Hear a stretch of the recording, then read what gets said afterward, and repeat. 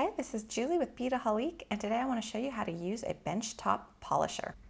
So this is a great tool because what it's going to allow you to do is take, for instance, a ring that looks like this, that's all blackened, and turn it into a ring that looks like that. So it's going to help to really shine up and polish some of your metal pieces and jewelry.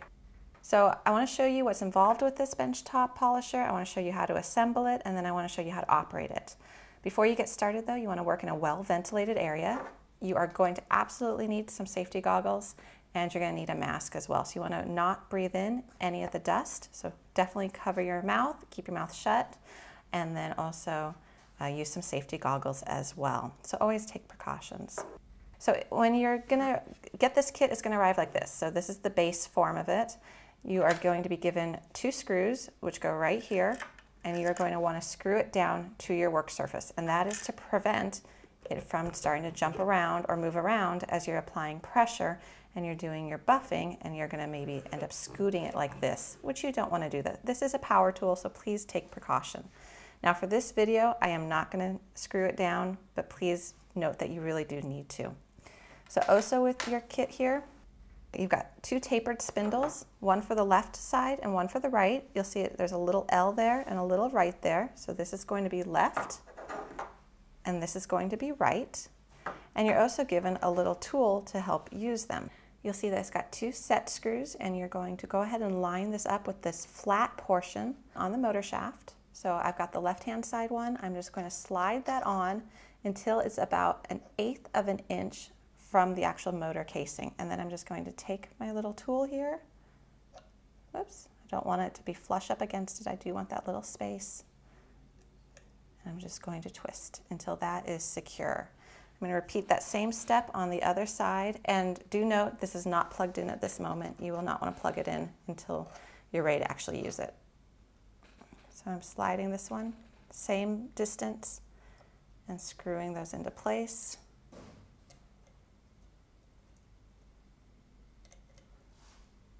Now, one thing I want to show you before I go any further is you also get these 2 little guys. These are motor brushes, and these are replacement pieces, so you're not going to use them right off. But after about 100 hours of continuous use on this, you will need to replace these when they get down to about 1/4 of an inch. They're going to wear down, and where they go, I've got a little screwdriver right here. See, I've got a spring right here, and there's another one of those that's brand new.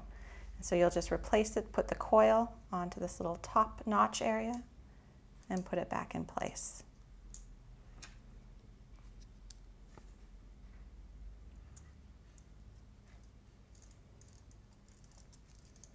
So there's one on that side, and there's one on that side. So you've got 2 of those. So when you first get this, you're not going to have to worry about these, but I did want to show you where they belong. We're going to mount our medium grit abrasive wheels, which come with this. And the way you're going to do that is you're going to hold right here, and then you're going to twist.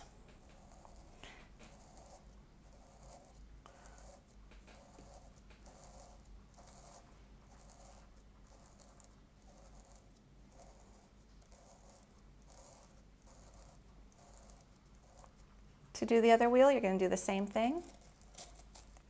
Push that on. So you can either twist the motor shaft, or you can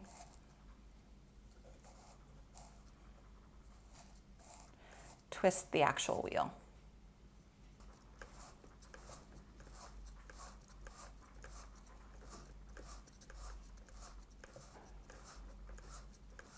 Those are secure, they're not going anywhere. So at this point, I'm ready to turn on my machine, and then I'm going to put my mask on, I'm going to put my goggles on, and so I'm not going to talk as I'm doing it, but I'm going to show you how to do it. A couple quick things. When I first turn this on, I turn the knob, it's going to sputter a little almost. It's going to go psh and stop, psh and stop, and then once I get past a certain speed, it's going to catch, and it's going to keep at that speed, and then I can reduce the speed, and it will go ahead and lower the speed, and it won't be that stuttering. That's just the way it starts up. So it is variable speed, so you can adjust the speed, and I suggest starting on a low speed to begin with until you get more comfortable with it. The wheels are going to be coming this way, and so we're going to point our piece downward. I've got another earring over here actually I'm going to use as an example. We're going to be pointing our piece downward. We're going to make sure we don't touch the wheel. And actually, I do recommend using some type of finger protection as well, because this is going to heat up as you're doing this. So you want to be really careful with that. I'm not going to do that in the video, but please, word of caution, please do try to take some type of precautions there with your fingers and how this metal is going to heat up. I'm just not going to do it for a long enough time that I'm going to let it get very hot. So here we go. I'm going to plug it in. I'm going to turn it on and show you how this works.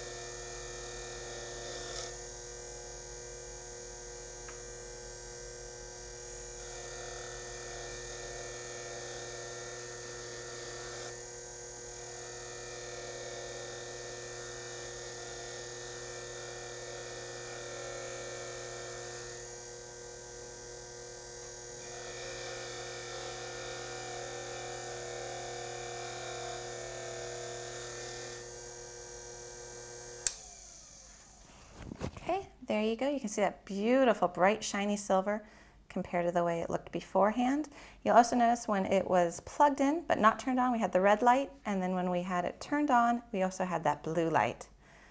So there you go, and you can see there's quite a dramatic result without very much effort or strain. Very easy to use benchtop polisher.